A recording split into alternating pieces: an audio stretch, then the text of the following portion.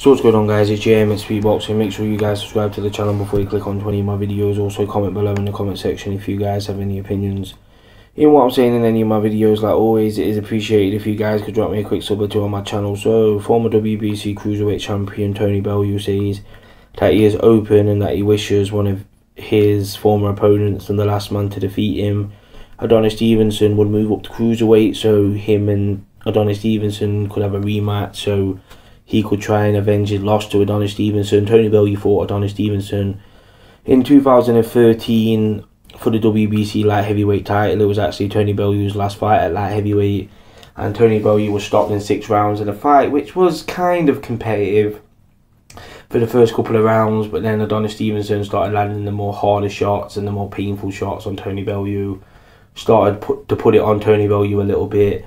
Tony Bellew managed to bust Adonis Stevenson's nose in the 3rd or 4th round in that fight, and I think he dropped Adonis Stevenson in the 4th round, but the referee ruled it as a slip, and then Adonis Stevenson again was just coming with a harder, more effective shots, and he managed to get to Tony Bellew with a hard body shot and followed it up with a shot to the head that knocked him down, and then Tony Bellew got up but he was badly hurt, and Stevenson backed him up in the corner and landed a barrage of shots, and the referee stopped the fight.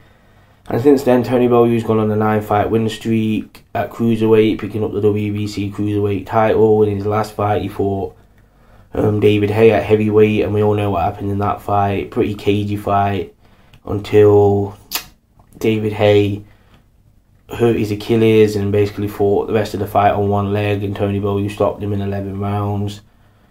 So yeah, Tony Bellew saying that he'd come back down to Cruiserweight for that fight. To quote Tony Bellew here, he says that, "I wish Stevenson would come to Cruiserweight. I would love that fight. Would I go back down to that division for a revenge fight with Stevenson? Without a doubt. I actually think Adonis Stevenson has gone slightly backwards since I fought him in 2014. Beating Chad Dawson to claim the WBC light heavyweight belt a few months earlier was an amazing victory, but I'm probably the best name on his record since then. Stevenson was on a great roll, beating Dawson, Tavares Cloud and me.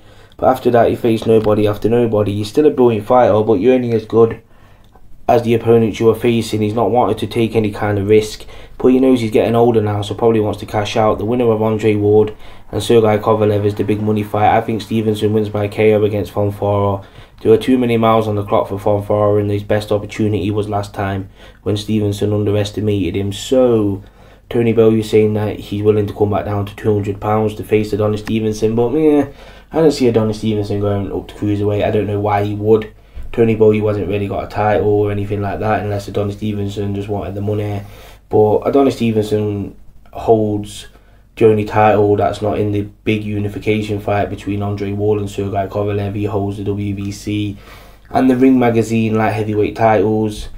Technically, Adonis Stevenson is the lineal light heavyweight champion, so he's technically the #1 in the division, but to be honest, the winner of Ward and Kovalev will be the #1, so I think the winner of that fight should fight Adonis Stevenson. But Adonis Stevenson just hasn't really took any risks, like Tony Bellew said. He's fought guys like Tommy Kopensky and Thomas William Jr. and Sakio Bika. Like, they're good opponents, but they're not the kind of caliber opponents people were expecting Adonis Stevenson to fight, especially when they wanted him to fight guys like Sergey Kovalev and Artur Beterbiev and Andre Ward even. But Adonis Stevenson's just been fighting in Canada, fighting every 10 months or so, getting paid probably big money, and then coming back a year later. But at 39 years old, Adonis Stevenson has gone slightly backwards in his career. Like, he has declined a little bit, Adonis Stevenson. He's getting hit a lot more in fights now, and Tony Bellew has avenged a loss before in his career. He lost to Nathan Cleverly on points in his first heavyweight title fight. Not heavyweight title fight, first light heavyweight title fight. But he was only had about 16 fights back then. And then he managed to avenge it in the rematch with Nathan Cleverly. He had a bit of a heated rivalry with Nathan Cleverly, and they fought on pay-per-view, which was an absolute fucking stinker. Like, it still hurts me inside, the fact that I bought that pay-per-view. Like, I hope Eddie Hearn bought himself a lovely Chinese with my 14.95, because for fuck's sake, that fight was awful. Like, it was a complete shit fight, but Tony Bellew managed to win by split decision. It was just, that was a bad fight. But anyway, let's not talk about my heartache about that fight. So yeah, Tony Bellew saying that he'd fight Stevenson at cruiserweight. Well, I don't see Stevenson at 39 years old putting on 2 stone and going up to cruiserweight. Stevenson isn't even the biggest light heavyweight. Like, he's only small in size. Adonis Stevenson, he's only what, 5'7". Don't get me wrong, he hits very hard, but I think if he didn't hit very hard, I think he would have been beaten a while ago. Adonis Stevenson, he's got a massive left hand, and I think that's his equaliser in many and many of his fights. And he's not even the biggest light heavyweight. Like I said, he used to be a super middleweight, Adonis Stevenson. He was actually mandatory for Carl Froch's IBF super middleweight title at one point, but Carl Froch was just dismissing him, saying that he was a nobody and that he'd knock him out. But at the end of the day, we all know that wasn't a dangerous fight for Carl Froch. But yeah, this is just my opinion on this.